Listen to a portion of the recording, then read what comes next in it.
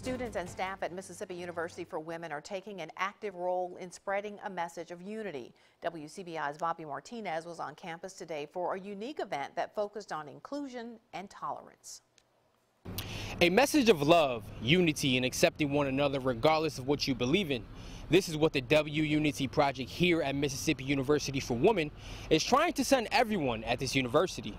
Spreading love. To me, it's no discrimination. And not war. In 2020 alone, it has been, there have been some students who have felt like maybe not as safe as possible on campus. So the plan to make them feel safe and welcomed was rolled out by the W's Diversity, Equity, and Inclusion Council. It's called the W Unity Project, and here's how it works. All participants received a ball of yarn. Then they connected their yarn to any of the 32 categories that identify them. Categories ranging from political party to nationality to even gender identity. And junior Brittany Biggett says she has seen discrimination firsthand, but the beauty of this project is to show that we all share similarities.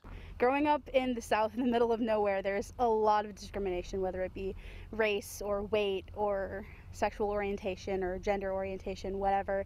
There's a lot of discrimination happening, and seeing stuff like this is a very physical, in-your-face way of saying, deep down, we're all just humans. We're just skeletons living inside of bodies, and we're all humans. Dwight Doty, Assistant Director of Admissions, is hoping this project will be a stepping stone in uniting everyone moving forward. So more than anything, this project gives us the opportunity to appreciate and embrace the differences of others, and at the end of the day, understand that we are all the same human race.